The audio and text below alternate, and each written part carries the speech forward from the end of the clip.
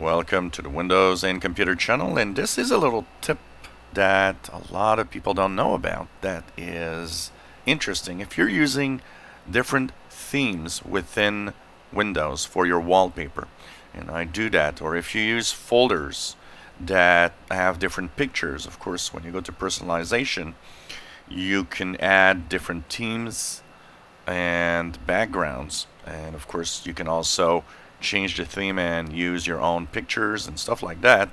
So of course when you actually look at these different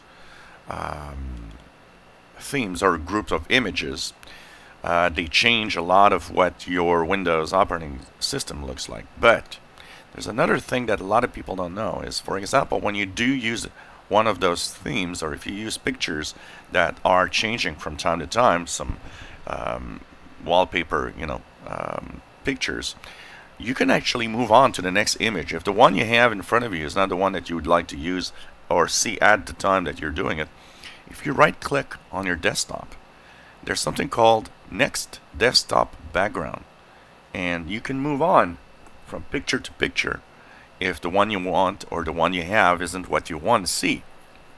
So this is something that you can actually use in order to go through the different pictures. This is something that is been there for a little while, but it's not one of those things that we know a lot about, and it's kind of a neat little trick if you want to quickly change your desktop wallpaper for something else.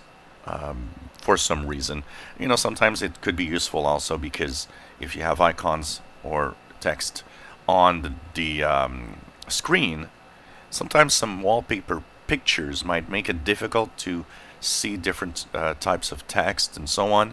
So by actually using this option, you now have the ability to change immediately that picture to something else, to make it easier maybe on the eyes also if you have several pictures that you're using.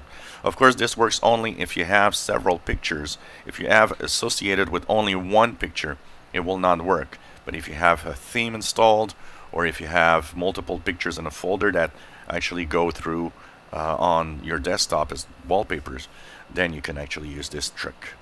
If you enjoy my videos, please subscribe, give us a thumbs up. Thank you for watching.